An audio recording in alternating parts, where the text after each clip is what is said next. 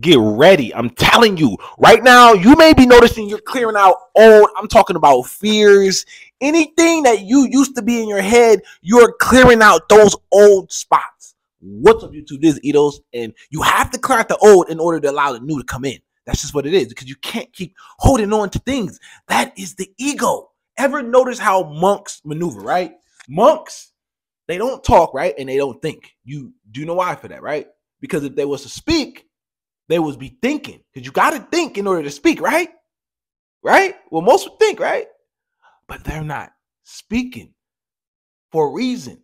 Because when you don't think, you disconnect from ego. That is how the greatest writers, the best scripts, I'm talking about the best plays, the Wayne brothers, they all created the best masterpiece just from not thinking. It came from natural. It just came from past experiences, relatability, whatever you may think. But it all came from non-egoic, disconnecting. So right now, think of it like this. You're disconnecting from old egoic ways. So anything that puts you in a state of like any type of emotion that you didn't like. Hell, even the emotions that you keep deterring to, you have to disconnect to that.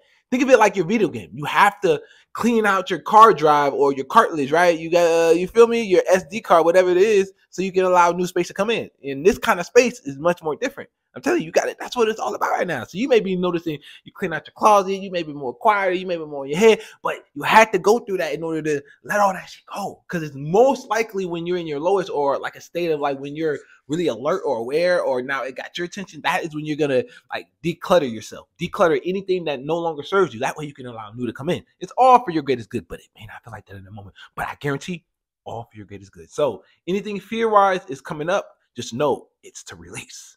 That's it. Simple, right?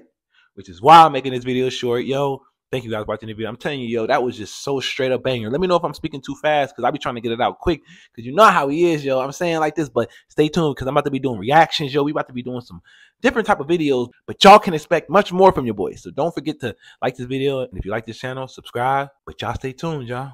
I'm out.